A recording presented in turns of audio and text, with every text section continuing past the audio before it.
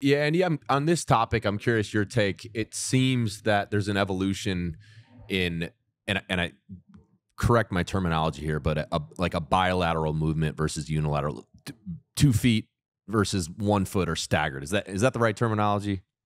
You're close. It depends on how pedantic you want to be here. Okay, So technically bilateral is 2 feet of support, unilateral is one limb of support. So things like a split squat or a lunge are not unilateral. okay, got They're it. But bilateral, it's a two different. feet. But a step up would be unilateral. Got it, and it I seems it. call a lunge though a lot of times unilateral because it's so whatever. You get the point. Got you. But you see what I'm getting at, and it seems like maybe there's some evolution in people realizing, okay, how often are you in a back squat position in sport? You know what I mean? Maybe I mean every once in a while, if you're hitting a full back in the hole, that in that millisecond where you square up and you might be in a back squat type position, but then you're gonna drive your hands through them, and okay, for a millisecond there was, but 99% of other scenarios, you're never in that position. So why are we training that the only movement? So I'm just curious, I'm guessing with your athletes, you're doing a lot more unilateral stuff. No. Okay. Well, then here we go. This will be a good debate. You've entered a 30-year-old strength conditioning argument. This has been argued for a very long time. Look back at Mike Boyle, right? So I have seen the world differently than Mike on many things, but he's been an enormous positive influence on the field.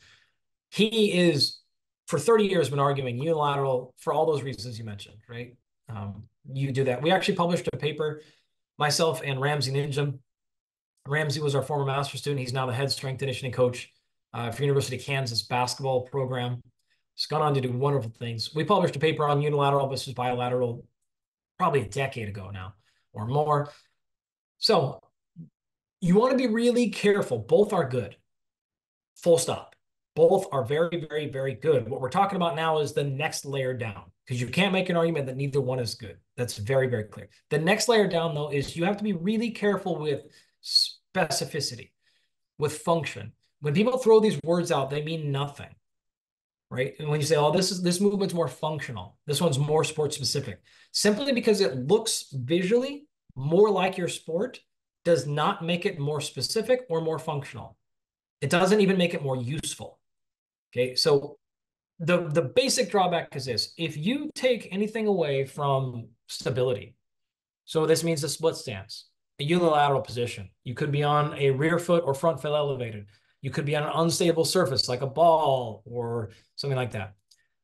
It's going to be more realistic to a on-field scenario, correct? Sure. However, you're automatically reducing force and power production. You simply cannot produce the same amount of force when you go on an unstable situation. And so what you're doing is you're training and you're teaching yourself to produce less force, less power production. You're not actually peaking that skill or that tactic out. And so if you were to compare the bilateral versus unilateral deficit is what they call it. So think about it this way. If you can leg press with one leg 500 pounds, and then your left leg is 500 pounds and your right leg is 500 pounds. If you put both legs on at a time, do you produce 1,200 or you produce 800? Or do you produce 1,000? If you produce less than 1,000, that is called a bilateral deficit. So your force production goes into a deficit when you go bilateral. If you produce the more than that, 1,200 pounds or 1,100, right? You've got a bilateral overshoot. Okay, now the reality of it is both of those scenarios happen in real life. Generally, people that are untrained or lowly trained will have a bilateral deficit. So you will actually produce more force per leg by training unilateral. So the unilateral advocates say, hey, if I do a bilateral leg press, and I'm choosing a leg press here so we can take technique and stuff out of it because a single leg squat's never going to be equivalent to a bilateral squat. Like you can't. So unilateral advocates will say, hey, if I do the unilateral version of it, I'm actually getting more force production out of that leg than when I did the bilateral version. Because when I put the bilateral on, I only did 800 pounds. Therefore, there's only 400 on my left, 400 on my right. The reality of it is once you become trained, that deficit almost always goes away. And in fact, there is a general compensation. Look at powerlifters. Powerlifters can squat 1,000 pounds. Not a single one of them can do a 500-pound single leg squat. Not even close. There is a massive increase in bilateral efficiency when you go there.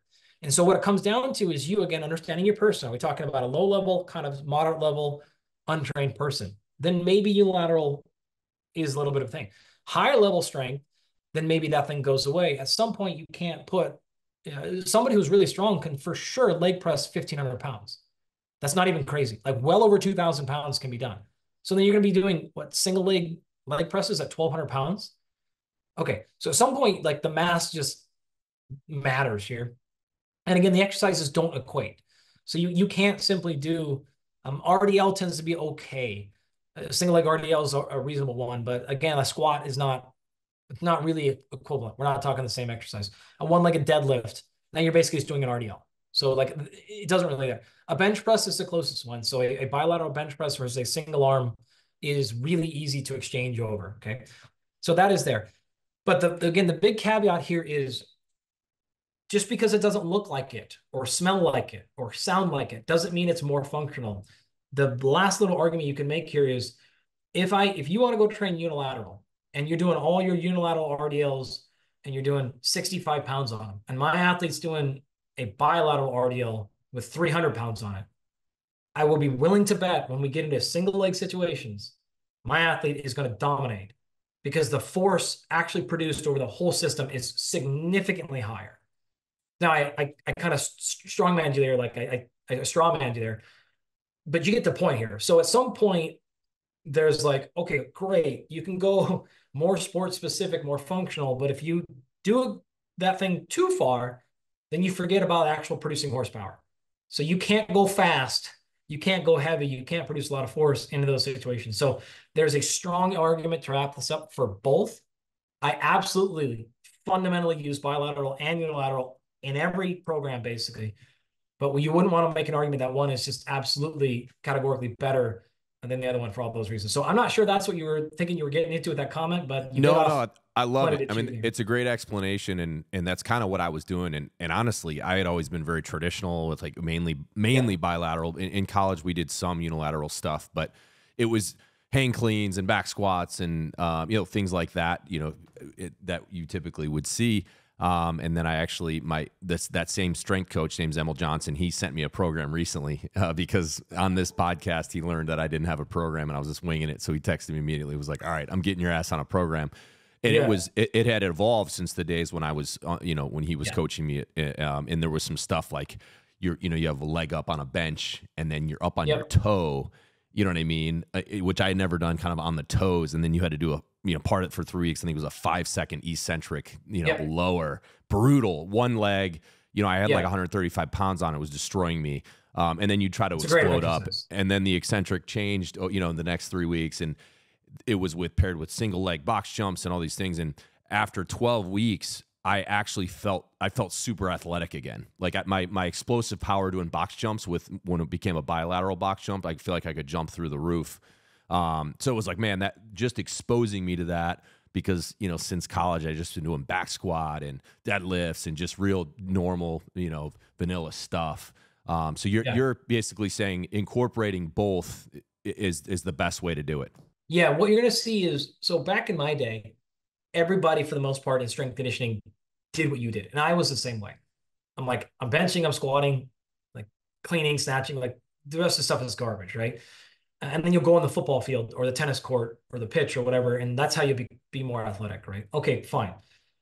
I think the field was heads too far in that direction. And then you have, again, I'll just call it the Mike Boyles who went literally the opposite direction. And that is great because I don't think that was true, but it pulled the field more towards center line, right? Wasn't center, it's not 50-50, but it's not zero like I would have told you 20 years ago. And like most of our strength conditioning coaches, sounds like you're a strength conditioner. That was the norm, right? You're just like, we're not doing any of that foo-foo shit. Like that's not what we're doing, right? We're squatting and stuff like that. Okay, great. So I think what you're going to see is most people, if you go around the NFL strength coaches, the Major League Baseball strength coaches, the whatever ones, like the Power 5 ones, they're going to look probably more like that. We're going to still focus on the big stuff even throughout the season, but then we'll have phases of the season. We'll have phases of our workout. Within the workout, we're going to do more things like that. Why? We want to work on transferring force from that big toe to your left shoulder.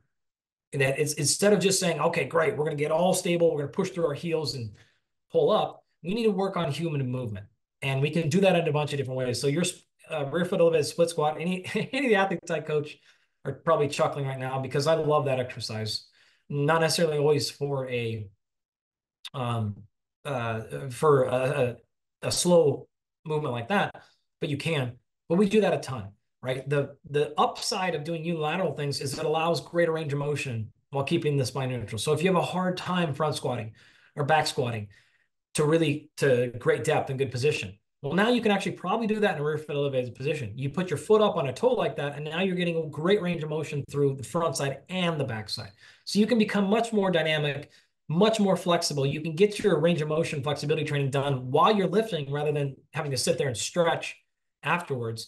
So the benefit of unilateral is, of course, the stability, but it's really the transfer of force from contralateral limbs to actually upper and lower, inferior and superior ones as well, as now we can get much greater range of motions in safer positions. So there's a huge argument for it. And I would again say most of the really intelligent coaches, even if you start getting into like the CrossFit level coaches, you're going to have some components of those because you will hear that renowned. I felt more athletic, felt more opened up.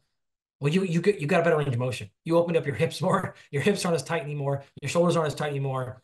You open things up. You moved rotationally in different planes of motion, and things don't. Oh, you feel better because you just opened things up, and you just used weights to do it instead of the old days when you just laid in the floor and stretched as your only method of moving in a different plane. So yeah, I think that's what you'd say most of the good folks now are doing some combination of these movements.